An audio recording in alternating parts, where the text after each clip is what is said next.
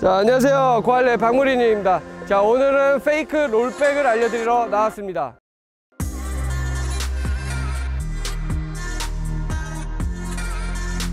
자, 이 페이크 롤백은 수비를 속였다가 빠르게 빠져나와서 슈팅각을 만들어서 슈팅까지 할 수 있습니다. 자, 이 기술은 첫 터치를 발바닥으로 잡아주셔야 돼요. 발바닥을 잡으면 수비가 딱 멈출 거예요. 그 타이밍을 뺏어서 앞으로 밀고 나와서 슈팅까지 가져가는 겁니다.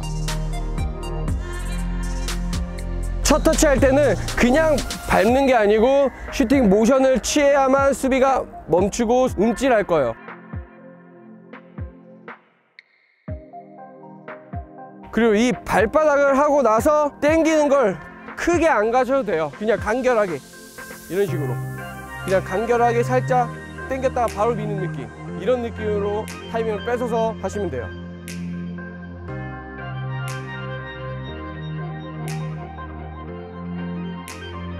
이 디딤발이 그냥 서서 이것만 당기는 게 아니고 당길 때 디딤발이 같이 뒤로 빠져줬다가 밀어주셔야 돼요.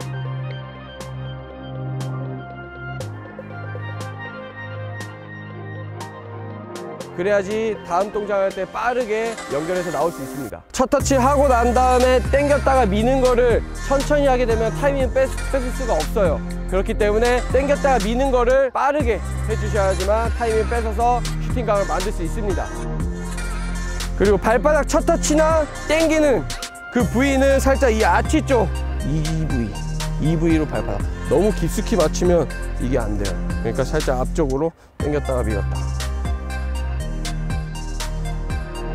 응용 동작이 있는데 페이크 롤백 이게 잘 되시는 분들은 당겼다가 인사이드로 치는 거, 당겨서 뒤로 돌아설 것처럼 하는 척하고 인사이드로 다시 역으로 빠져나와서 슈팅이든 패스든 드리블이든 하면 더 좋습니다.